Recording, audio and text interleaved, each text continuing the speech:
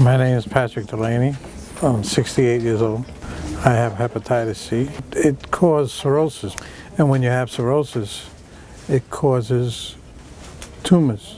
They said it's small enough that they can get to them. It's amazing they can get from my wrist all the way into my liver to the spot that they need to get to. I'm just amazed at this hospital. You know, they're very efficient, very professional. This one's not a good ablation candidate. The patient that was treated is the first patient to be treated in the world with M1 Lummi Beads. My name is Dr. Ed Kim. I'm the Director of Interventional Oncology at Mount Sinai Medical Center. The Lummi Beads are radio-opaque beads. You can visualize these beads when you do a CAT scan.